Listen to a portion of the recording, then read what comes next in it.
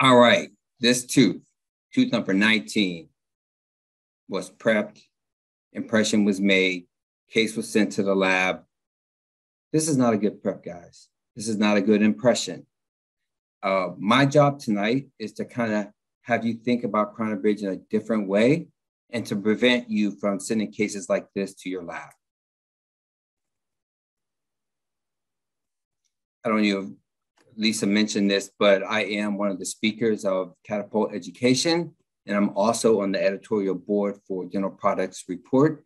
I really enjoy being in these two groups. They allow me to see a lot of different products, a lot of different equipment. I'm evaluating different products and equipment every month, and it just gives me the opportunity to kind of see things differently than just practicing every day. I am a general dentist. I practice every day, and over time that gets tiring, but being in these organizations frees me up to do a lot of different things, like put on this webinar tonight. So what am I going to talk about tonight? I'm going to walk you through from start to finish, prepping, soft tissue management, and impressions, both digital and traditional impressions. What's really unique about this course is that I'm going to be talking about prepping and impressions from the lab's point of view, in terms of what they want from us in order for them to deliver good Crown and Bridge cases. Now, we're going to be here for 2 hours. And out of those 2 hours, there are 5 things that no matter what, this is what I'm trying to get across to you guys. At the end of this presentation, if you have any questions and we haven't answered them, you're more than welcome to email me, and I'll send you this whole presentation in a PDF format. But for now, these 5 things, very important. You want to write these down. I'm going to take my time. We're going to go through them, and hope you guys get a lot out of this presentation. So the first things that I want you to know in order to improve your Crown and Bridge cases is loops. Gotta have them. Second thing, no impression made unless you see all portions of the margins. Third, bite registration. You want to make sure that you're doing a separate bite registration with the patient in the full upright position. Fourth, looking at every impression before it leaves the office. And fifth, applying light body material to the opposing arch when you're taking a final impression in traditional impression material.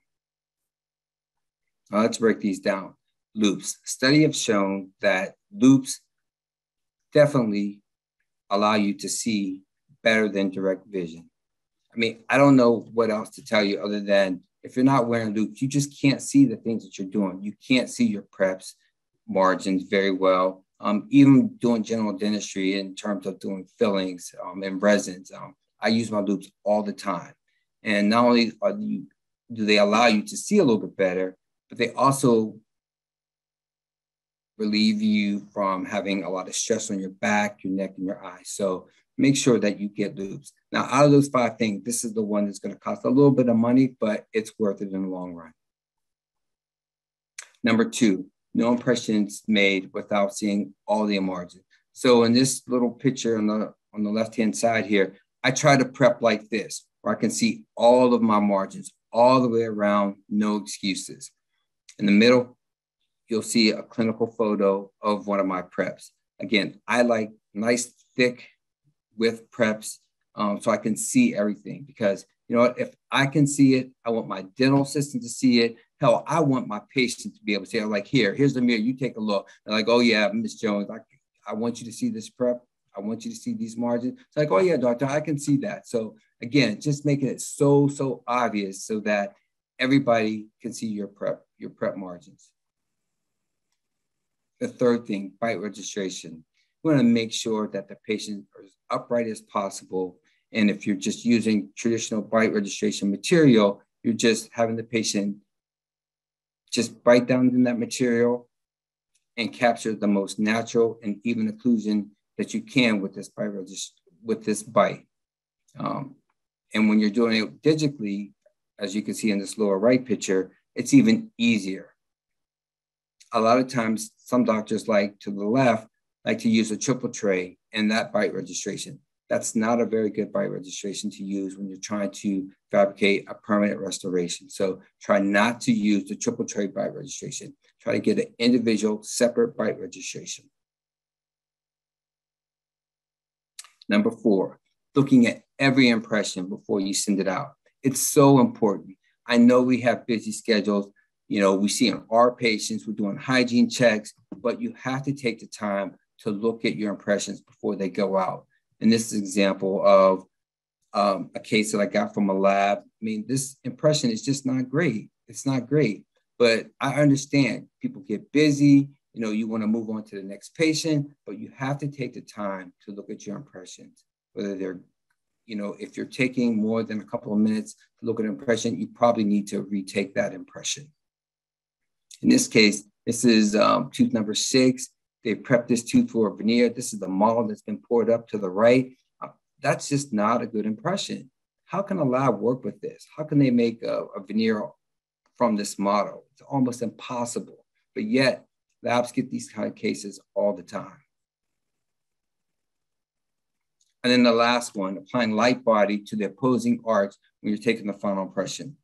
You know, crown and bridge just isn't about putting light body around your margins, you know, the contact areas of the adjacent teeth and the occlusal surfaces. You need more than that. And so when you're applying light body to the opposing arch, you're getting a more defined impression of that arch, which allows the lab to make a better restoration so that there's less adjustment time at the seat visit. So in this case, I've taken an impression of tooth number 3. This is the final impression. Here is tooth number 30, the opposing arch with the light body impression over the occlusal surfaces. With this, I got a nice detailed opposing arch to allow the lab to make a good restoration with a limited amount of time in terms of the adjustments at the seat visit. All right, so let's make sure that we all kind of start off in the same page when it comes to margins and preps. As you can see here to the left, I have an anterior tooth. This is my axial wall with these blue dots. This is my internal portion of my margin on this orange dot.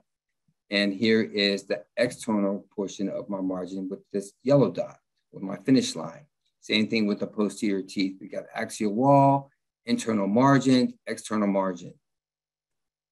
The live clinical photo of tooth number 8, axial wall and the blue dots, internal line angle with the orange, and my finish line or external margin with these yellow dots.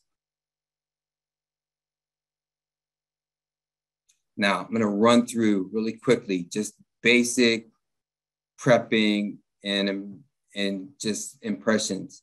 This is tooth number 19. I did this case just 2 days ago. Tooth was root canaled.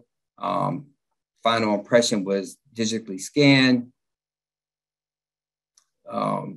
First thing I did, occlusal reduction with a coarse diamond football burr. These photos were done by my dental assistants. They did a wonderful job with these photos.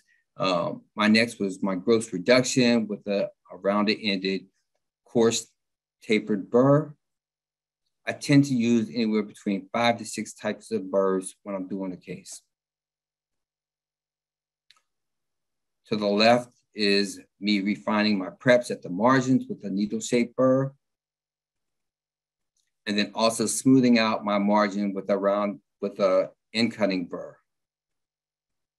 As you can see, again, I like to have nice, wide, thick margins so I can very easily see these margins. Then my soft tissue management, I'm going to do some retraction with retraction paste. And in this case, I'm using a retraction cap. I place the paste around my prep, having the patient bite down on this retraction cap for about 2 to 3 minutes.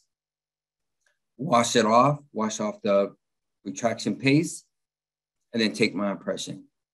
In this case, we've done a digital scan of tooth number 19. As you can see, nice wide margins. No mistaking where my finish lines are. No mistaking that I'm able to push the soft tissue off my margin so I can see everything. And that's what I strive for, no matter what type of prep I'm doing, whether it's anterior, whether it's posterior, this is what I want to see. Typically, once I've prepped my tooth, taken the impression, we start fabricating the temporary crown. Before I temporarily cement my temporary crown, I like to make sure that we clean off our preps. Anytime that I'm cutting into dentin, I like to clean that tooth off with some type of solution. In this case, I'm using Humasil by Advantage Dental Products. This product has antimicrobial properties with chlorhexidine, making sure that there's no bacteria growing underneath my temporaries or permanent restorations. It also can desensitize in cases where I want to bond my final restoration to the prep. It also enhances the bond strength of my bonding agent. So this is a good product that I use not only when I'm prepping, but also when I'm doing just regular fillings. I want to make sure that I've kind of cleaned up my prep, desensitized and blocked all those tubules, so dental tubules, so that I have less post-op sensitivity. So what do labs really want to know as far as what we're sending them, the cases that we're sending them?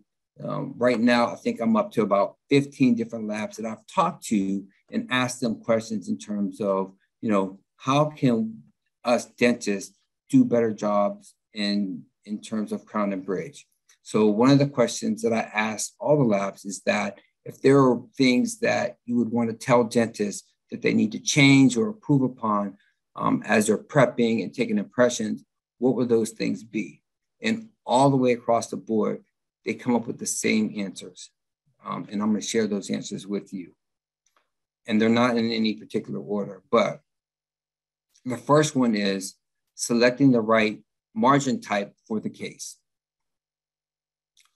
Another one is no undercuts in your prep.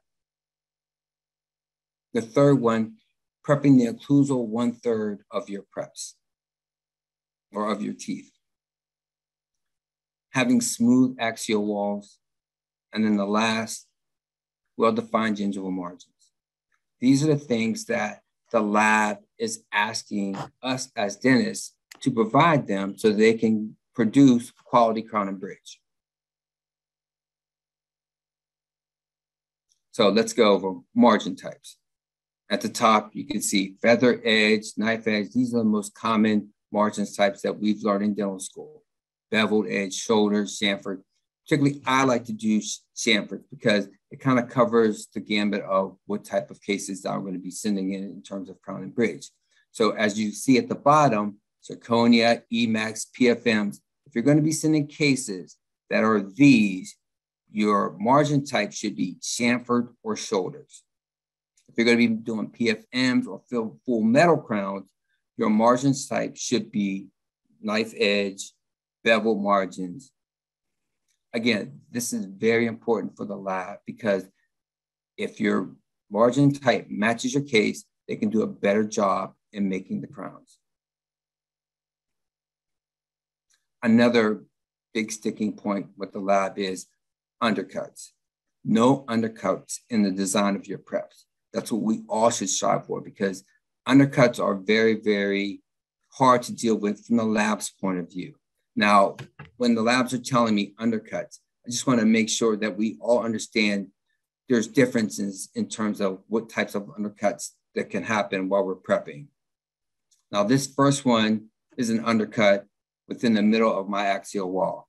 Now, sometimes this is created by decay when we're removing it. Sometimes it's created by avoiding the buildup when we're building up a tooth.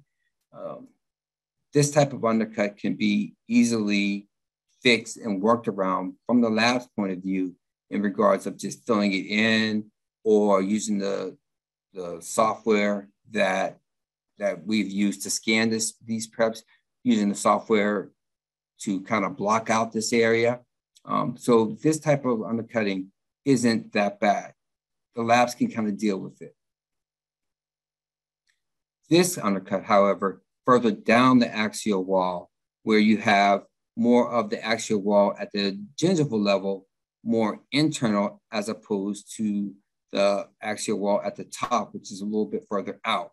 Again, this undercut is very, very difficult to work with in terms of the lab, and you don't want to prep your teeth like this. The last one in which the lab really has a hard time fabricating crowns upon is when you have undercuts created by lack of reduction or no reduction of your axial wall. And again, these are the types of cases, and I've circled this in red, these are the type of cases that the lab gets all the time. And they're very difficult and challenge. It's not even a challenge because you can't make a crown when you have undercuts this severe in your prep, where you're barely prepping the axial wall. You've got nice margins down here, but it's not gonna work from the lab's point of view. So making sure that when we're doing our preps, that we don't have any undercuts.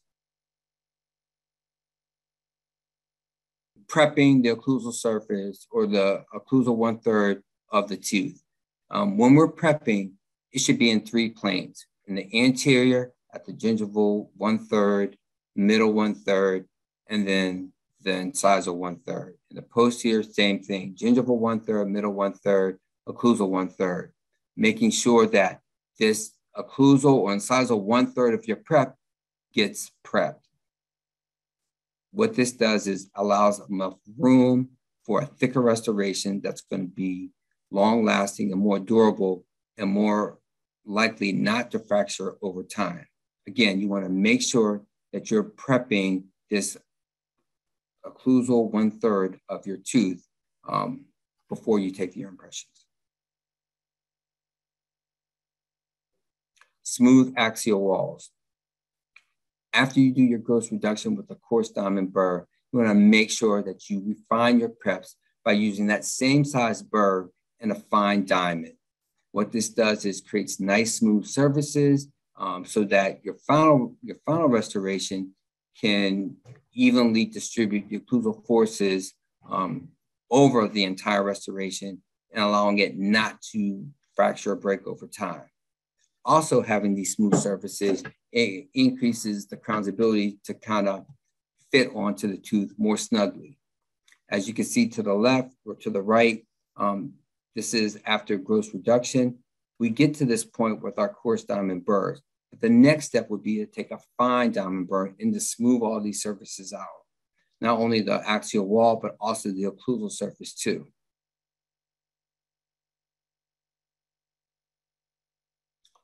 The last thing we want to do is have well-defined gingival margins. I typically do this with a needle or flame-shaped fine diamond burr going around my whole margins to make sure that A, I can see my margins, confirming that they're there. B, when you do define your margins, you're creating a little bit of space for your next step, which is going to be your soft tissue management. You want to make sure that as you define your prep, you're not prepping the side of the tooth. You're only going down maybe a millimeter at most. And you're just trying to make sure that all that surfaces, those surfaces are nice and smooth and even so that when you do take your impression, the impression material flows not just at the margins, but beyond and over the edge. Same thing with the scanners. A lot of people are scanning now. So with the digital scanners, when you have unsmooth surfaces that are choppy, it takes longer for the scanner to capture these portions of the margin. So if they're nice and smooth, the scan can capture them very quickly and accurately. So now we're gonna go through the burrs. What burrs I'm using, what burrs you should be using. I'm gonna go over the burr types, shapes and sizes, and also I'm gonna go through the cutting sequences, when and when not to use the burrs that we are using.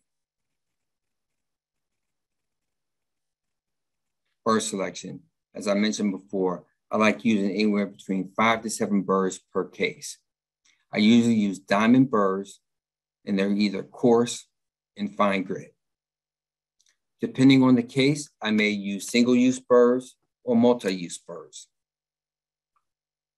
Typically with the multi-use burrs, I like to use those in single tooth prepping. I feel like I can get a lot of those burrs in prepping anywhere between 5 to 6 different cases, or 5 to 6 teeth with the multi-use burrs. The other types of burrs, the single-use burrs, I tend to like to use with multiple prepping when I'm doing big cases, 4 and 5 preps, or multiple bridges. In this case, we're using a new burr, cuts really fast. I can be really efficient in terms of getting through my cutting sequences, as opposed to using a multi-use burr that may be dull. In these cases, I like to use the single-use burrs, and I feel like I get my money's worth out of them because I'm not just using them on one tooth and then throwing them away. I'm using them on multiple teeth, and it makes the cutting a lot more easier. So the burrs, because I like the chamfered types of margins, I particularly stick to the rounded and tapered burrs. Usually they're coarse. In this case, I'll use a medium-sized burr to kind of break through my contacts initially. And I'll also use these burrs to do the gross reduction on smaller teeth, usually anteriors or premolars. Now, I'll use a large rounded and tapered burr when I'm doing gross reduction on molars. And then, as I mentioned before, I use those same types of burrs, but in a fine grit to do my refinement of the preps. The diamond egg-shaped burr, I use that, as we saw before, to do my occlusal reduction and incisal reductions. The needle or flame-shaped burr is fine grit. Again, I use that to define my gingival margins. And this last burr, this gold finishing egg-shaped burr, I'll use that to smooth off the occlusal surface or the incisal surface of my preps. Now, these other burrs, the depth cutting burrs, they're good, especially when there's multiple teeth that you're trying to prep.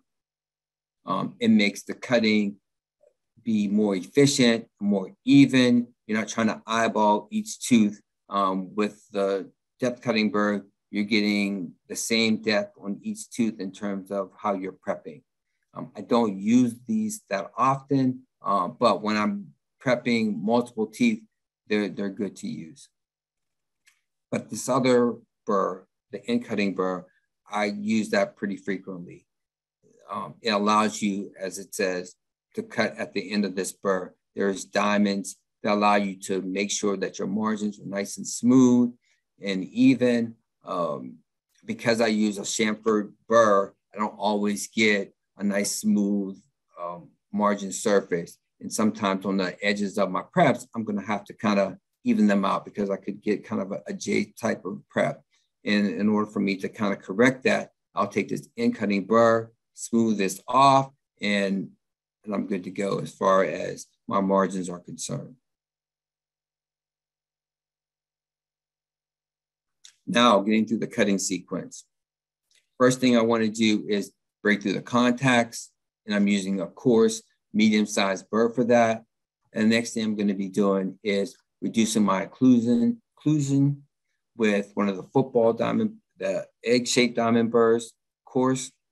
The third thing I'm going to do is do my axial wall reduction, followed with defining the gingival margin, and then refining my prep at the end.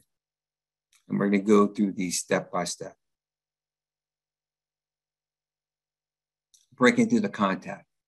I do this with a medium thickness, rounded end tapered, coarse burr.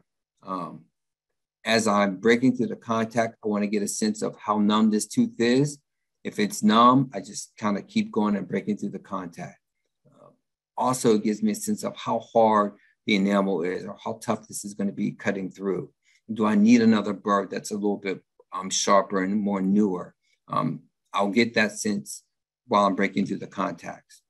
Also, as I get through these contacts, I'm able to see on the adjacent teeth if there's any axial wall decay or interproximal decay on these teeth. And if there is, I can go ahead and restore them.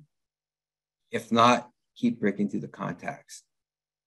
starting with this part of the prep sequence, it frees up space between the adjacent teeth so that I can do the next step, which is my occlusal reduction. Occlusal reduction. I use this egg-shaped diamond burr. It's usually coarse. Occlusal reduction is an issue with the labs. As we go through this, you'll see this kind of this red label message from the lab.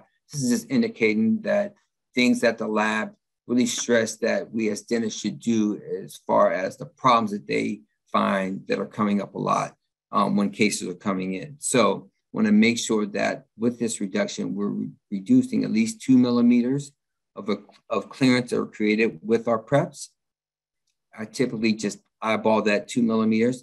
If you're having a problem and you're frequently getting cases coming back to you that the occlusion needs to be adjusted or for more space, you can use these what are called flex tabs. They come in different widths, usually a millimeter, millimeter and a half, 2 millimeters, 3 millimeters. And what you do is once you've done your occlusal reduction, you stick these kind of rubber silicone tabs in between your prep and the opposing teeth. If it doesn't get caught up, that means you have enough reduction. And so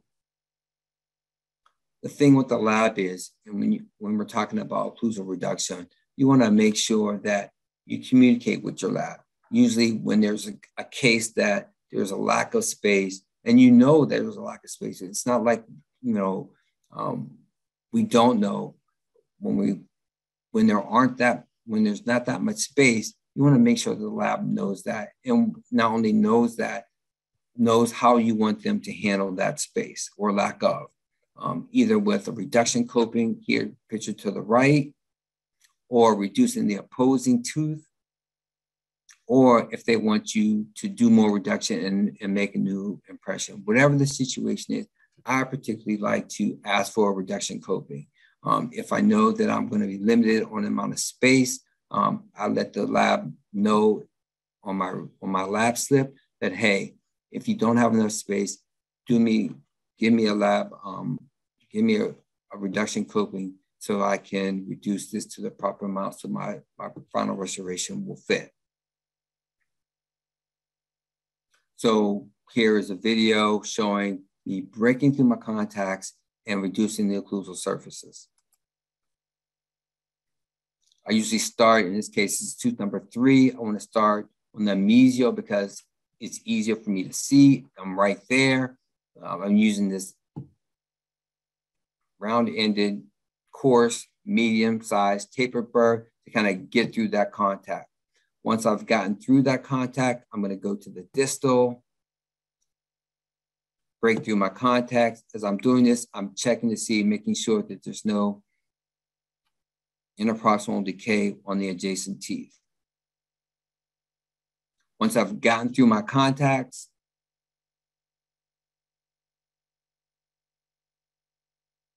the next step is going to be, I'm going to do my occlusal reduction. This is the egg-shaped coarse diamond burr. I'm starting on the buccal because, again, it's easier for me to see. I may have the patient bite down so I can check to see if I have enough clearance. Doing the buccal, putting the burr, going to the lingual.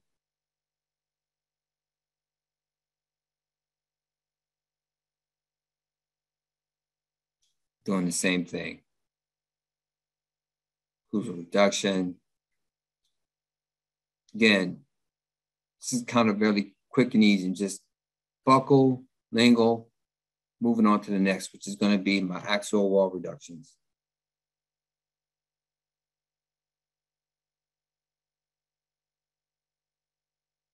And because I've broken my contacts, it's allowed enough space for me to do this without touching the adjacent teeth.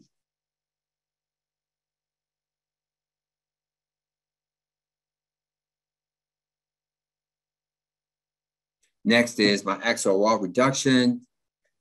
With this, I'm going to use a large rounded end tapered burr, usually coarse, to do my reduction. I start on the facial first because, again, it's nice and easy. I can see it. I want to make sure that these margins are either at or slightly below the soft tissue. Once I do the facial, I'll do the lingual.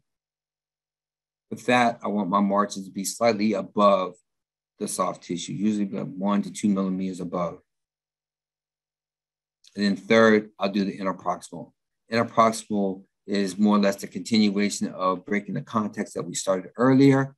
With those margins, I like those to be either at or slightly above the soft tissue. Again, to make it a little bit easier in terms of taking the impression. I see we have some questions. I'm going to go through this and then answer the questions. And then the last thing we want to do is define the gingival margin. I'm using this needle-shaped burr. It's usually fine grit. I'm just kind of going around my margins, again, verifying that the margins are there. I'm not really prepping. It's just a slow drag of the burr around the margins so that everything is nice and smooth and even to allow the impression material or scan to kind of go smoothly over these areas. And as I mentioned before, as I do that, I'm also creating some space for my next step, which is going to be soft tissue retraction. As you can see in this picture to the left, my margin, after I'm done my prep, it's not even, it's kind of bumpy, it's not smooth. I'll take this fine diamond burr and just kind of go over around the edges and kind of smooth this out all the way around this prep. Again, as you can see, I can see the entire prep, and that's what I want for every case. I can't stress that enough. The fact that the labs get cases after cases that they can't see the margins. And if you can't see the margins, the lab definitely can't see the margins. So this is a demonstration of using that burr and to kind of redefine that gingival margin. This is part of a 3-unit bridge. This is tooth number 7. Taking that burr, just gently going around it, not so much prepping it, but just going around and just smoothing off my gingival margins. Doesn't take long. It's just something that's quick and easy. You just want to make sure that everything is nice and smooth for the impression to be had. And then we're going to redefine our prep. We've done our gross reduction with coarse diamond burrs. You want to go back over those axial walls. You don't want your axial walls to look like that. You want them to be nice and smooth. So for this, I'm going to use a round and a tapered fine burr to do my axial walls. And then that occlusal 1/3 in the occlusal table, I'm going to use this gold egg-shaped finishing burr to kind of smooth out this area on the occlusal and the occlusal 1/3 of my prep. Again, the smoother your surfaces are, the easier it is to take a good impression. And then the last thing I'm going to do is use this in-cutting burr to kind of smooth out my margin surfaces.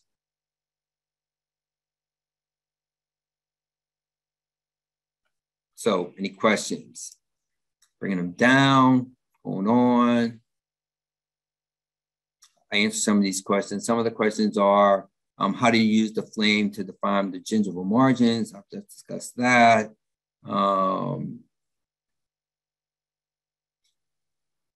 One of the questions is, where do you get the in-cutting burrs? Those burrs can be, usually most burr companies have some type of in-cutting burrs. Again, if you email me this question, I can give more specific in terms of where I get them and where you can find the in-cutting burrs. Another question is about hand pieces. What's my opinion on either air-driven turbine or electric hand pieces? Definitely the electric hand pieces give you an advantage when you're prepping. It's a different world when you're using an electric hand piece. There's some good hand-driven hand pieces out there too, but the electric hand pieces just give you a lot of speed and a lot of efficiency that you will lack in an air-driven hand piece.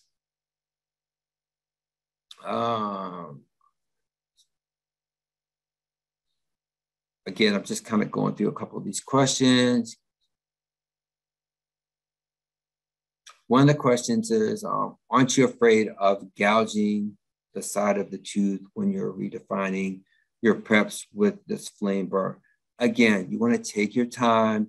You're not really prepping the margins. You're just kind of dragging the burr around it so that you have a nice, even surface that goes up against the surface of your margins.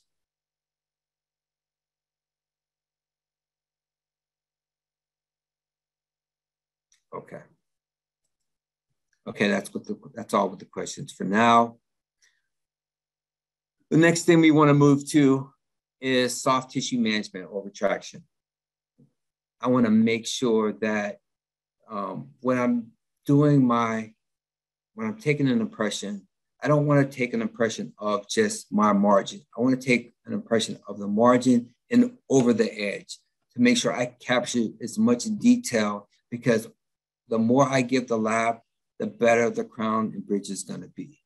And so you want to make sure that your margins are clean and that you do soft tissue retraction. One of the things that the lab have noticed that a lot of doctors are sending cases that they're not even doing any type of soft tissue management or retraction. And with those cases, you run the risk of, again, not seeing the margins, not having good margins. So it's always best, no matter what, to do some type of soft tissue retraction. I know a lot of times I'll go into prep thinking that, okay, I'm gonna keep these margins super gingival, the tooth has been root canal, but it always turns out at some point there's portions of this margin that is going to be either at or slightly below the gum line. In those situations, you must do some type of retraction. So with that, we're going to go over some of the options in terms of retraction. Traditionally, retraction cords have been around for a long time. The only problem with them is that they take a lot of time to do. They can be a little bit traumatic to the soft tissue, but they work every time. They're time consuming, but they work. Another option would be retraction caps and paste. This is a quicker procedure. You're just using paste that's expressed over your preps and a cap to kind of push down that paste and display the soft tissue. So it's a lot less traumatic to the soft tissue. But the drawback is it works most of the time. It doesn't work every time like cords do, but it works most of the time. So for the most part, this is the technique I use in terms of retraction caps and retraction paste. And then the third way is using a prep impression and retraction paste. I use this technique when have prepped multiple teeth and I don't want to pack cord. And we'll go into this technique in a moment. The first one, using retraction cord, you usually do a 2-cord technique where you're using a thin, either 00 first, it's placed around the tooth, and then on top of that, you're either using a 0 or size 1 thicker cord to go around the tooth. Leave that there for a couple minutes. Remove the top cord, leave the bottom cord in, and take an impression. Very simple, straightforward. Again, when you're doing multiple teeth, it can be time consuming. When I do pack cord, the cords that I like to use, the Nip Pack by Premier or the Nip Pack Plus that has hemostatic agents embedded in them. These cords work very well. They're durable. They come in different sizes, different thickness. So when I'm using this technique, they are very handy. The other technique, using retraction caps and paste, less traumatic. Again, I like this Premier product, Traxident, in the retraction caps. This Traxident comes in a syringe, easily extrudes the material around your prep, and then you're placing the cap right on top, letting the patient bite down for a couple of minutes, and washing it off, and you're good to go with your impression. This is tooth number 14, where we use Retraxident paste and retraction caps by Premier. Upper right, I've placed the paste around my prep. I usually do at least 2 to 3 layers of this paste on my prep, then place the cap on top of it, have the patient bite down. It's so easy for the patient just to bite down. At this point, 2 minutes, I'm going to do a hygiene check, make sure if I have another patient, check on them as this retraction kind of technique kind of takes hold. Come back, take off the cap, rinse off the tooth, and it does a really good job of reflecting all the soft tissue off your margins. Again, nice thick margins so you can see everything. I mean, I'm going to keep coming back to that because, again, so many times labs have told me that, you know what, if doctors would just do some basic soft tissue retraction, that would help their crown and bridge cases tremendously. And then this is the final impression of that tooth. Again, I'm getting more than just going to the edge. I'm getting over the edge impressions, nice, clean. And as you can see, this is the opposing tooth number 19 and 30. I mean, 19 and 18 with the light body material in my impression.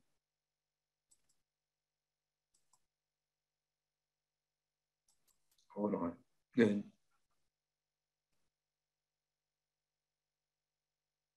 And then the last technique where I'm using an impression and retraction paste with multiple prep teeth.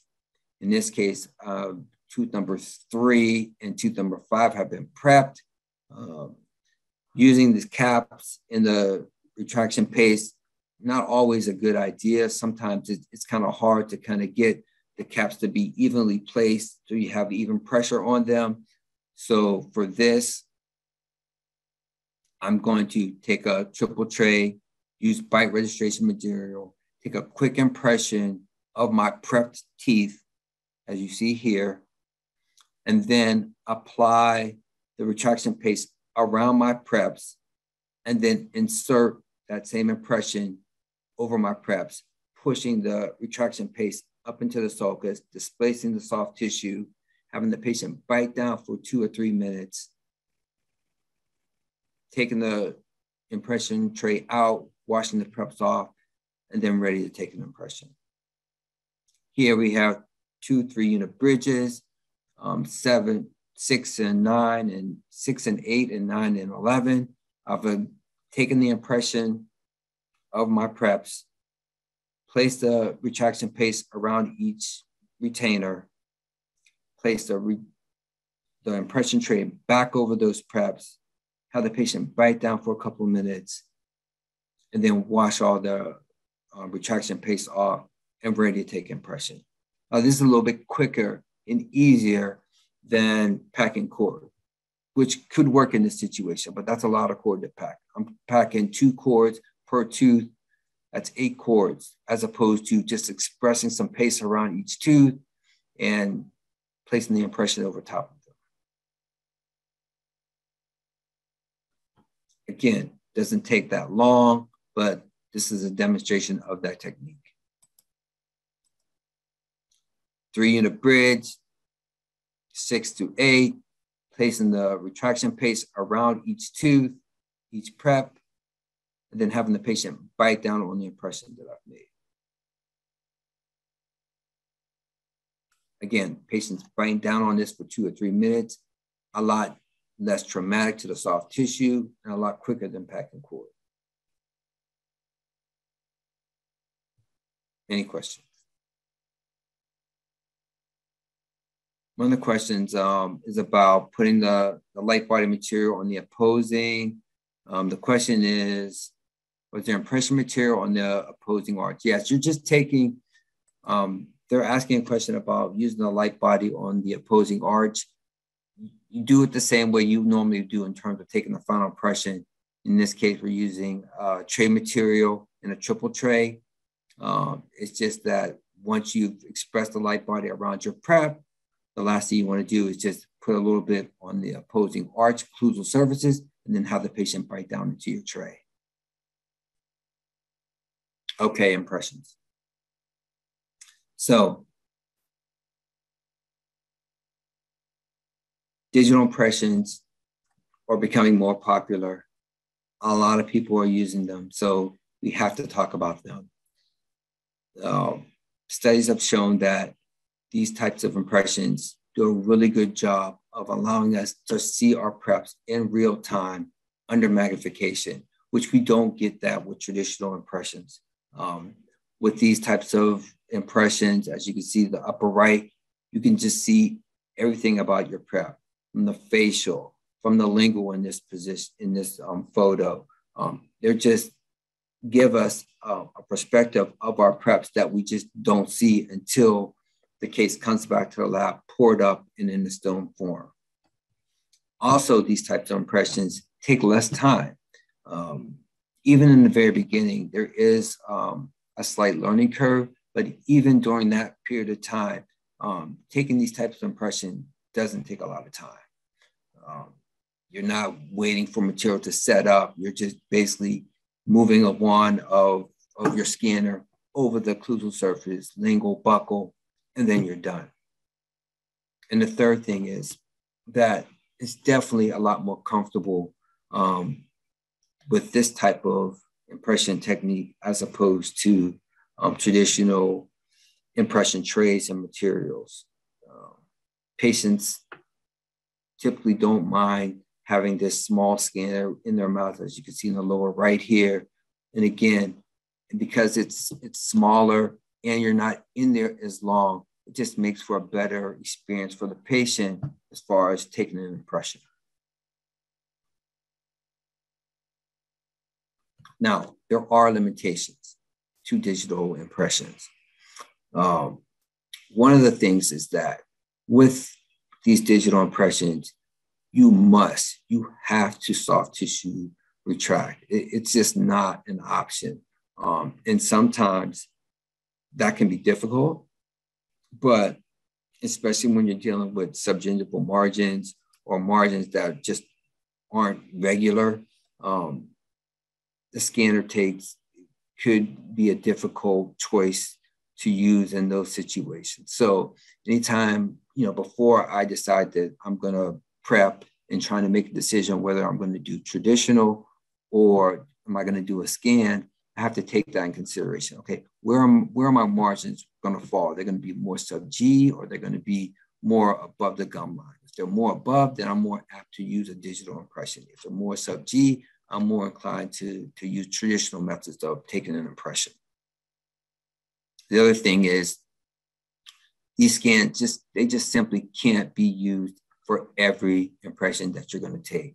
So if you think that, okay, I'm going to go to digital scanning and I'm going to get rid of my traditional material of taking impressions, it's not going to work that way.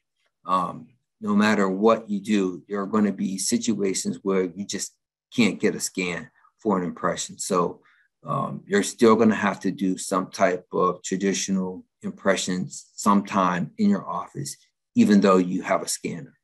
And then the last thing is the cost. The cost is still kind of high. Even though these scanners have been out for a long period of time, they still cost. The range is anywhere between $30,000 and $50,000. That's a big chunk of money to spend on a scanner, even when you're not just full throttle and just scanning everything. It's still a lot of money to come up with. So hopefully, as people use them more, that cost will come down. My experience with digital scanners, about 7 years ago, I bought a scanner. I was in the 3M COS system that had powder. It was a powdered scanner that used powder to pick up the images. It was okay. I thought at the time it was still a little bit faster than traditional impressions, but somehow we kind of moved away from that, went back to traditional impression taking. And then about maybe a year ago, I got another system. And nowadays, most of the scanning is done without powder. So these systems now are definitely faster. They allow you to just pick up the impressions a lot quicker than traditional impressions.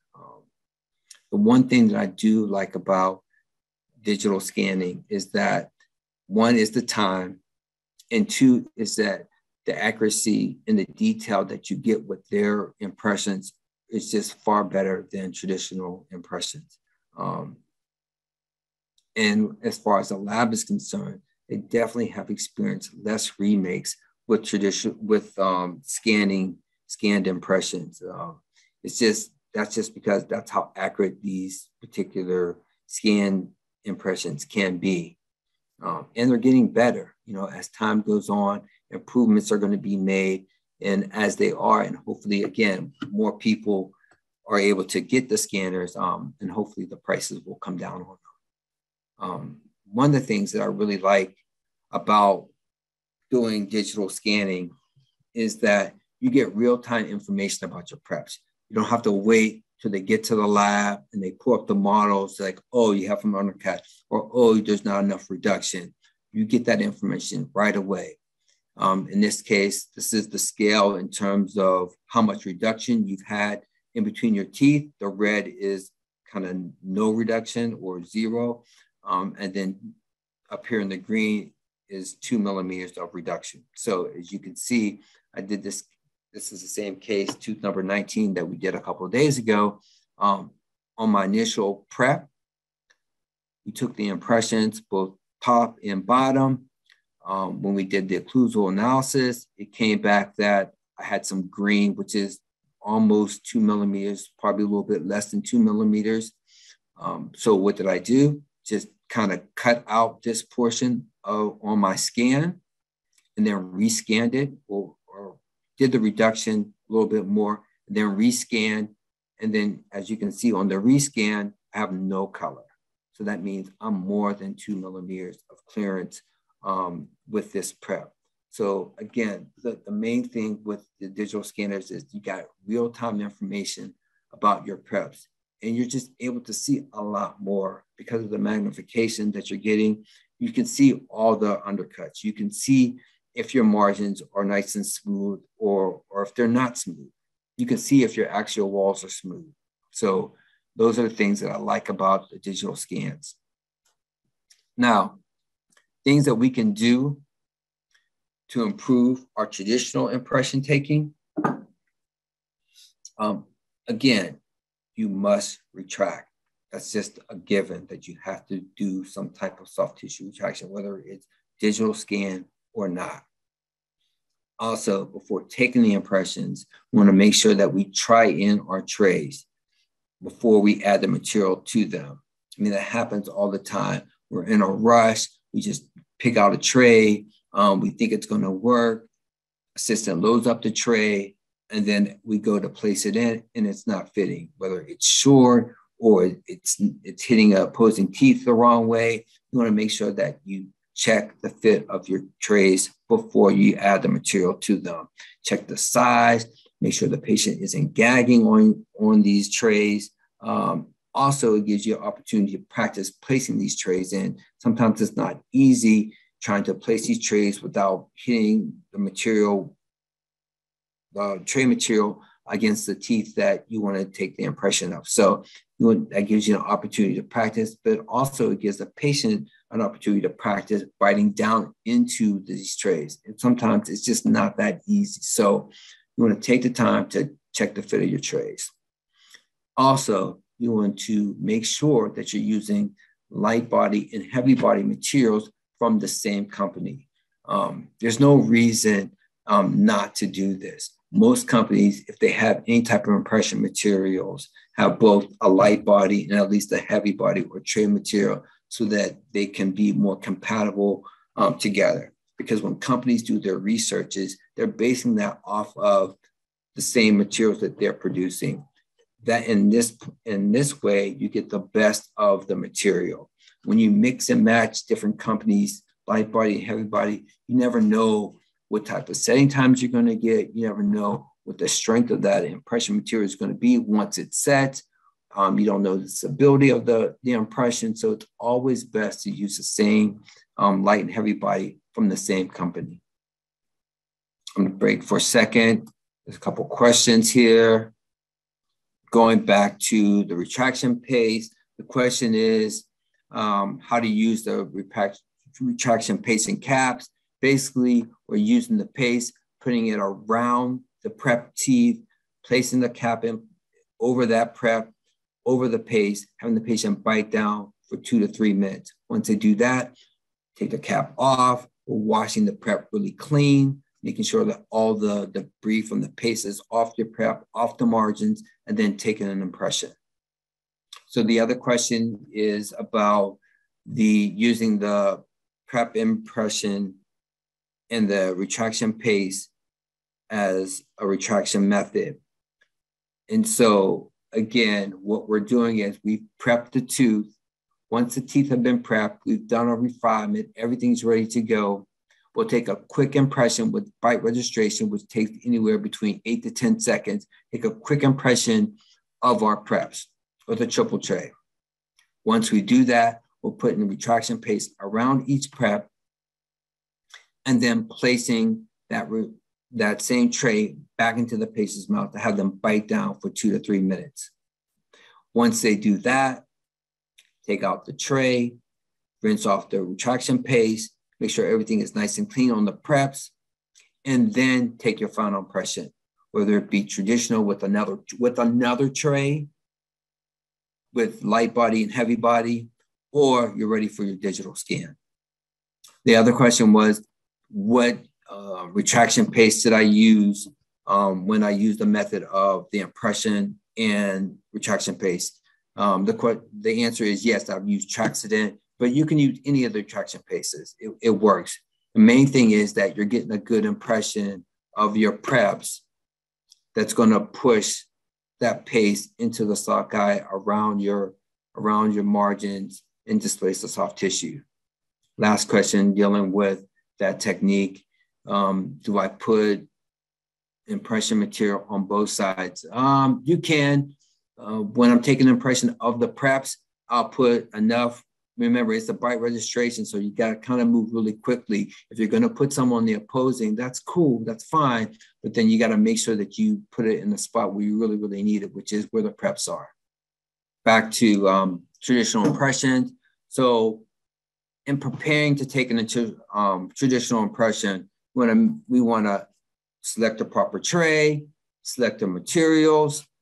The trays, typically single unit crown, triple tray is fine. You want to make sure that you're consistent in terms of the types of tray that you're using. You want to use a nice, strong, firm, rigid tray that's going to capture not only the tooth that you're prepping, but at least 1 or 2 teeth posterior and anterior of that prep tooth. You have a lot of options here to the left. These are Ripper triple trays. They're very sturdy. This posterior one has a metal reinforcement in it. I use this a lot, especially with the posterior teeth. Or you can use traditional arch trays. There's nothing wrong with that. The only thing is you're using more material, takes a little bit longer as opposed to a quadrant or a quadrant triple tray. Also, triple trays come in different sizes. There are longer ones to capture more of a whole quadrant, and then there's also full mouth triple trays. I tend not to use those that much, but there are situations where we can use them. Message from the lab, they want, whatever we're using, the trays that they would prefer us to use are going to be rigid, wide, and flat. Again, this is similar to the one that I typically would use with all my posterior teeth, a rigid, metal reinforced impression tray that's fairly wide and nice and flat. As far as impression materials are concerned, you always want to make sure that you're using a material that you're comfortable with, that works best in your hands. Usually these these types of impression materials, traditional impression materials, are polysiloxanes or silicone-based impression materials. They're usually hydrophilic, meaning they tolerate moisture, and they come in some type of cartridge auto-mixing tip setup. The traditional impression material that I use the most is Panacea by Catapult. What I like about this material is that it's consistent. I consistently don't get any bubbles in my light body material. It's consistent in terms of how it captures the margins of the preps that I've created. It's just a good product, and that's what we kind of really strive for. We want a consistent product that's going to do the same thing every single time, and their products tend to do that.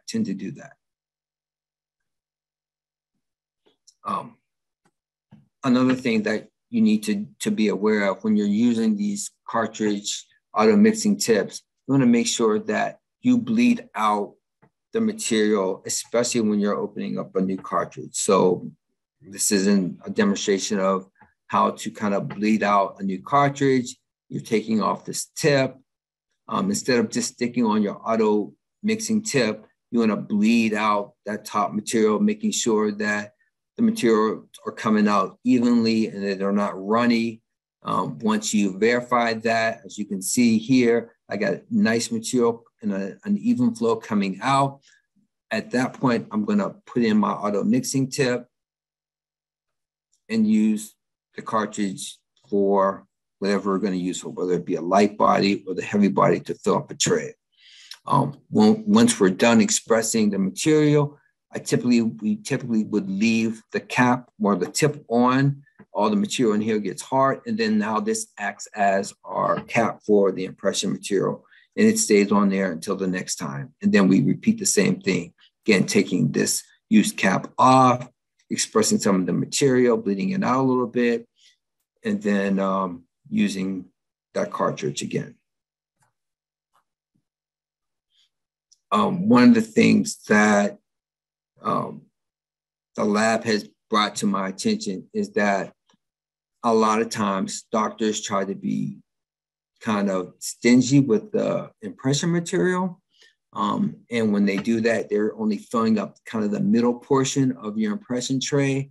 And that's not always a good thing, especially when you're using triple trays and the lab is trying to pour up not just the one side, but they're trying to pour up two sides. So when you're using a triple tray, the tray material should cover the entire mesh area and a little bit into the interlocking areas of your tray, so that when you seat this tray, some of that material displaces into those areas to interlock and stay engaged into your tray.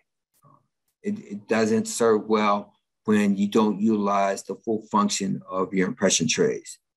Also, in doing this, you want a nice even spread, and you don't want it built up too high. As you can see in this lower right photo, the impression tray is filled up, but it's not overly filled up. This will allow you to easily place the impression tray inside the mouth without kind of touching the teeth and causing any kind of depressions or voids before you seat the impression tray with the material. Making the impression, typically with traditional impression materials, we want to do a one-step impression technique. We're using heavy body in the tray or tray material inside the impression tray, and then the light body against the prep teeth. We want to make sure when we're applying that light body to our prep teeth, we want to make sure the tip is always in the material. And then as you're expressing that light body around your prep, you want to go very, very slow. At this point, we're kind of rushing through things. We're trying to get through and be efficient in our prep cutting, making sure the margins are there, making sure everything is visible, doing a good job with the soft tissue retraction. Again, that takes a little bit of time. the 2 to 3 minutes to kind of displace the soft tissue. But at this point, once we've cleaned off all of our preps and we're ready to take this impression and apply the light body, you want to make sure you do that nice and slow. A lot of times, if you don't and you are in a rush, sometimes, depending on the angulation of your tip, you kind of displace that light body material and you don't get a good impression. So again, make sure that you go slow when you're expressing the light body material around your preps. Also, you want to make sure the light body material is on the adjacent teeth, on the occlusal surface, and also in the contact areas. And then, as we mentioned before, trying to get some of that light body material on the occlusal surface of the opposing teeth. Okay, so what to look for once you have made these impressions. I know a lot of times it's hard because in dental school, we're not taught to kind of really look at impressions in terms of, okay, trying to figure out what's wrong. But you have to, once you've taken a traditional impression, take the time to kind of look and see that you've captured everything that you want to capture. The first thing I look at is my margins. Are my margins complete and intact without any breaks or voids? That's the first thing. Because if there are, then you want to take a new impression. Also, you want to make sure that there's no tray interference, because if there's tray interference, meaning that parts of the tray are hitting either the teeth or hitting soft tissue or bone, that can potentially distort your impression. So you want to make sure that there's no tray show through in your impressions. Also, you want to make sure in the contact areas, because this is kind of vital when you're making a crown in between two teeth. You want to make sure that those areas are captured completely without any voids or pulls. And if they are, it's a good thing to kind of take that impression over again. And again, that's one of the advantages of scanning, is that if you have a bad impression, you know right away, and you can make those adjustments right away in terms of whether it be an adjustment in the prep that you have to do, or an adjustment in terms of capturing the impression the way you want to capture it. Or if there's a soft tissue issue in terms of, okay, there's not enough margin that's being exposed, I need to take a new impression. It's quick, it's easy. You're not using a lot of material, so it doesn't cost a lot of money.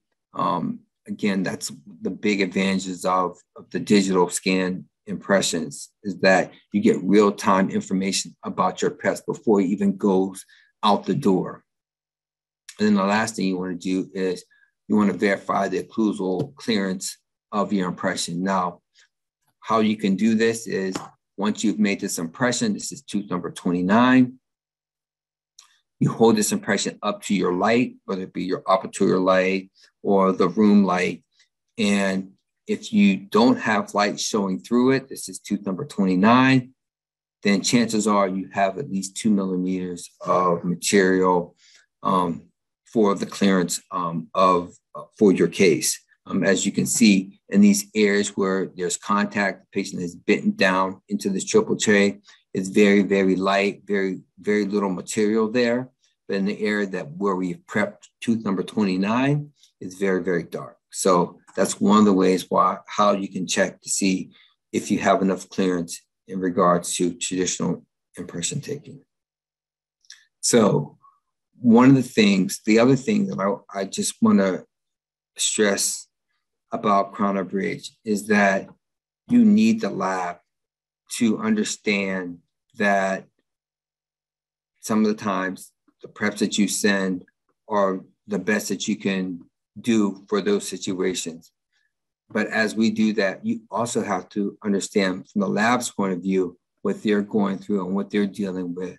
And if we can do the things that we know and that we've been taught to do, which is soft tissue retract for each case, making sure that we're seeing the margins, and then also relaying any pertinent information about the case to the lab, whether it be, okay, I know we're going to be tight on the occlusal spacing. So give me a reduction coping, or whatever the case is going to be. Just make sure that you're communicating to your lab so that it makes that communication or that relationship a lot better.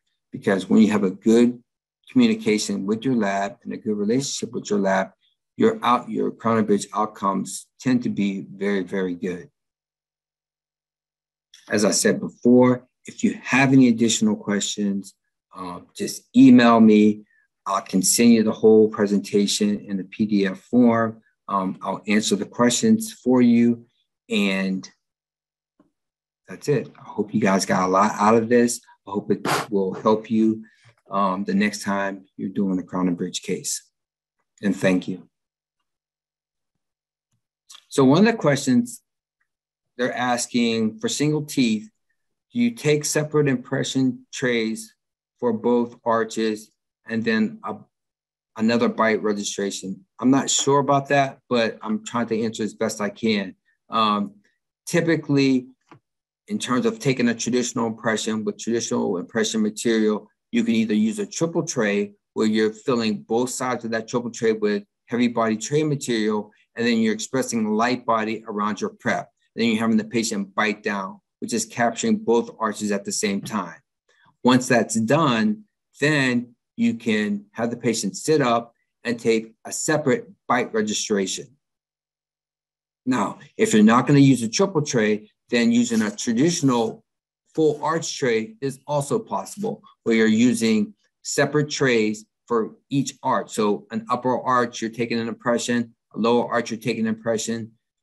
After that, again, setting the patient up and doing a bite registration of the entire arch.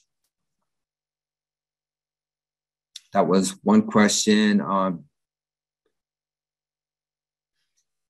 Another question is, do you have any insight regarding placing light body material to avoid into voids? So I think the question is asking me, what do you do when you have an impression and it has some voids? Well, depending on how big the void is, will determine what I'm going to do. If it's a very small void and it's not on my margin, maybe it's on the axial wall, or maybe it's on the occlusal surface, I'm more apt to add a little bit of light body material and place that impression tray back into the mouth and have the patient bite down to capture that small void. If it's a big void, outside of taking an impression over again, which is always the best, what I will do is maybe I will cut out that portion of the impression with a burr, and also in cutting it out, creating some relief channels so that I can fill that portion of the impression back up with new impression material, light body impression material, and then reinsert that impression tray back in over the preps and let that set up. So those are the kinds of options you have outside of taking the impression over again. And again, with the digital impression, it's so much easier in terms of taking an impression over again, because you're not having to kind of take the entire arch over again. All you have to do is just kind of capture that prep as opposed to the whole arch, and you're still getting a nice, good, clean impression of the entire arch.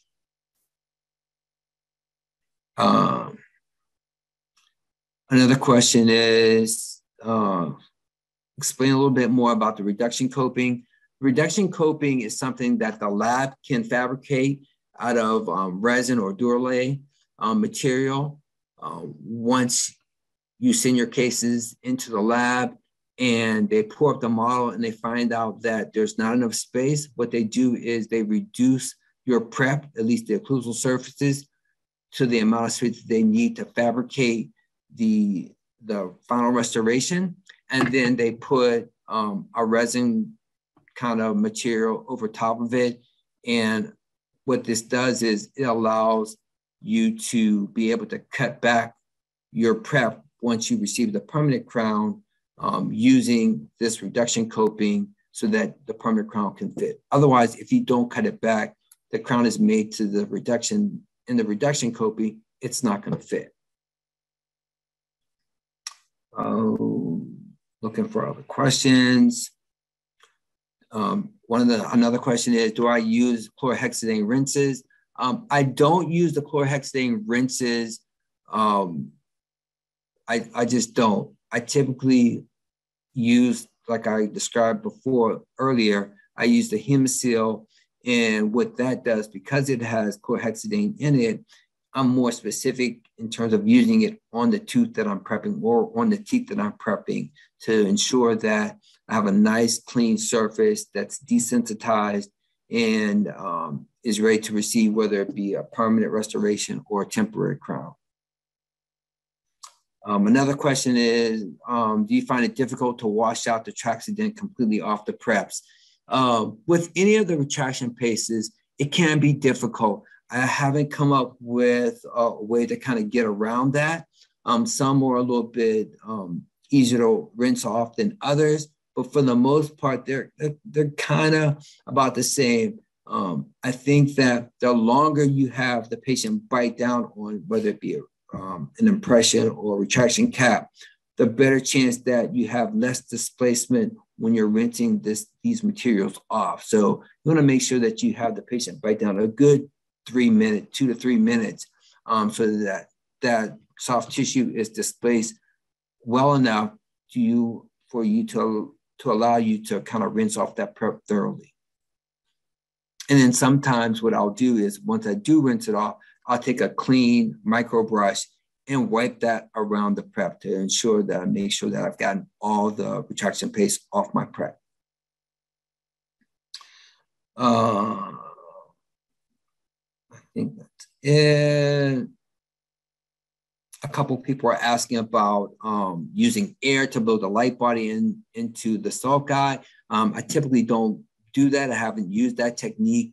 I feel that if you take your time and slowly express the light body around your preps, because you've done such a good job of the soft tissue management and being able to prep in a way that's going to be more receptive to your impression material, if you take your time, it kind of works out pretty good, as opposed to blowing air onto your light body materials. That's it. And again, any other questions, just shoot me an email and I'll make sure that I answer all the questions that were sent to me.